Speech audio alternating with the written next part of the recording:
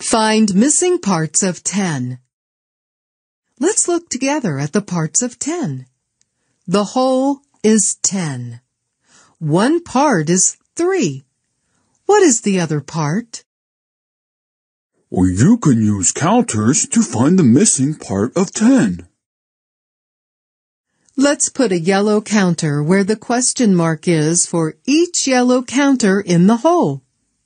1, 2, 3, 4, 5, 6, 7.